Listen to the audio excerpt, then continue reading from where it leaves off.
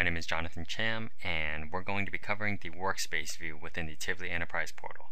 This is only one video within a series that I've been creating, so feel free to check out the other videos. We're going to be talking about the overview of the Workspace within the Tivoli Enterprise Portal, how to customize charts and data, how to find items, and how to rearrange the different views within the Workspace. So what's the Workspace? The Workspace is the working area of the Tivoli Enterprise Portal. Whenever you click on a particular resource or item in the Navigator view, a workspace will appear if it has been identified. The Tivoli monitoring agents will come with default workspaces. Each workspace has characteristics that can be modified and edited.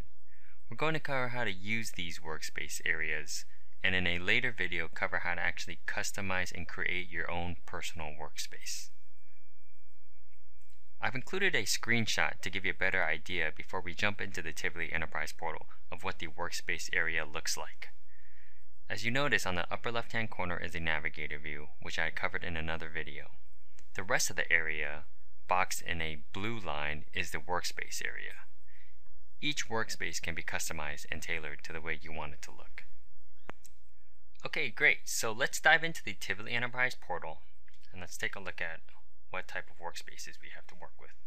So notice that when I bring up the Tivoli Enterprise Portal, the first thing we see is situation, event console, message log, open situation counts. So this is the workspace under the Enterprise workspace. So when I click on that, this workspace will come up. Let's go ahead and take a look at one of our LPARs, MVSA, and we'll take a look at the MVS operating system agent, which is the ZOS monitoring agent. So when I click on that, notice that a new workspace will come up, as we see here. And here we see multiple windows within this workspace. Here we have workload CPU usage, common storage, situation event console, etc. So here we have 1, 2, 3, 4, 5, 6 different windows. We can remove any of these windows, or we can add more windows, whatever suits your purpose. Let's take a look at the properties of this workspace. We can click on the Edit Properties, which is located in each of these windows, as you see here. So I can get to the properties of this workspace from any of those Edit Properties links. When I click on Edit Properties, it'll bring up the Workspace Properties window. When I click on the twisties, you'll see that we have access to all the different windows within this workspace. For example, we see workload CPU usage is right above this. Common storage is over here. So from this window, we can access the properties of any of these other windows within the workspace. Again, from this properties window, you can see all the different elements within this workspace. There are 2 bar charts, 3 tables, and 1 situation event console, as you see here. Let's go ahead and zoom in on one of the bar charts so that we can get a sense of how to navigate one of the bar charts within the workspace. So what we'll first do is we will maximize the workload CPU usage by clicking on the maximize icon. Notice that we zoom in and we can see the data much more clearly. If we had a lot of data points, we could drag the section that we wanted to zoom in on,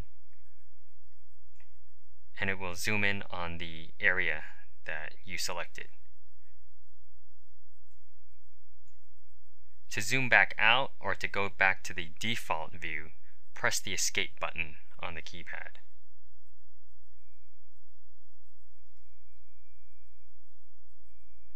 To bring it back to its original window size, we can click on Restore, and it will bring it back to its original state. Let's say we wanted to get rid of the workload CPU usage. We could click on Remove, and it would disappear. So now that I closed the workload CPU usage window, let's play around with the way the data looks here. For example, let's change this table that the common storage window sees, and let's change it to a table instead of a bar chart. So what we would do is we would go to this table icon up here, click on it, and then click on the bar chart within the common storage, and you'll notice that it changes it into the table format. To change it back into the bar chart format, we would click on the bar chart, click on the table, and we would go ahead and select the different attributes that we want to chart. We're not going to go ahead and do that, but you see how easy it is to go ahead and change between different formats. So we'll go back to our original state.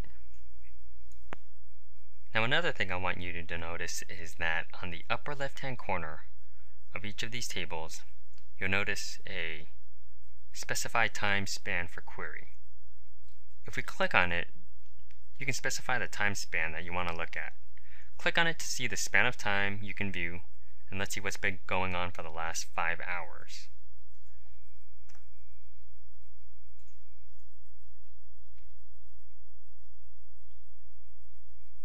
Notice that it brings up 5 different sets of data for the last 5 hours. And if we wanted to zoom in like we discussed before, you select the set of bar charts that you want to look at, and it will zoom in. To zoom back out, press the escape button. Let's go ahead and change this back to real time.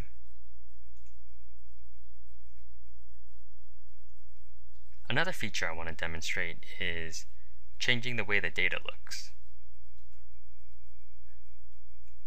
So for example, if we wanted to filter this data to only show the storage that is using more than 30%, we can click on the properties, and the common storage properties will show up. We click on filters, and under in use %,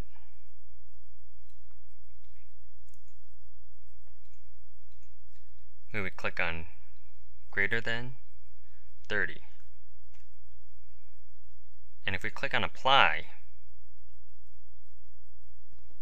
you'll notice that one of them disappears.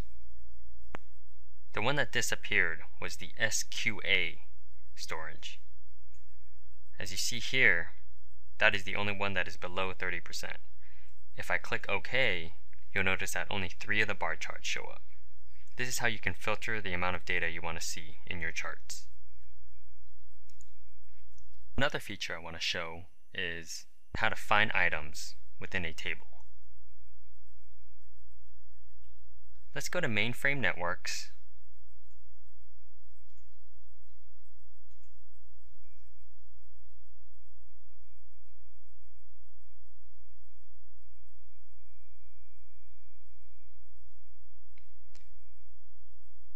TCP/IP,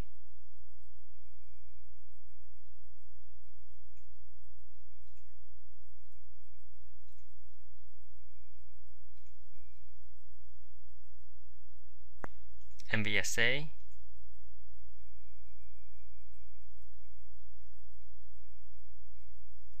and let's click on Applications. Notice that a new workspace shows up. Each of these different attributes within the agent bring up different workspace views. Now, let's take a look at the Applications Summary table. If we want to get information about the application FTPD1, we can go ahead and search for it. FTPD1. And let's take off case sensitive, find, and you notice that it highlights the item that we were trying to search for. That's how you can find data within a data table. Now let's restore this view, and the last thing I want to show you is how to move windows around. Some may not like the way the workspace is laid out, possibly for personal reasons. We can just move the windows around the workspace by dragging and dropping. Let's go ahead and move total bytes to the middle area where total retransmissions is. Notice that the windows switch spaces. You see how they switch places, and some people might have an obsession with windows having to be exactly in certain places, and this feature lets them rearrange the windows to their preference. As you can see, the workspace is the working area of your Tivoli Enterprise Portal, and it is the area where you will be accessing all your data. The workspaces let you customize and tailor the way data looks and presents itself, making it easy for you to find the information you need for your monitoring needs. I provided a short demonstration on how easy it is to maneuver through the different workspaces, and in our next workspace video, we're going to go ahead and talk about how to create and go into detail about how to customize your own separate workspace.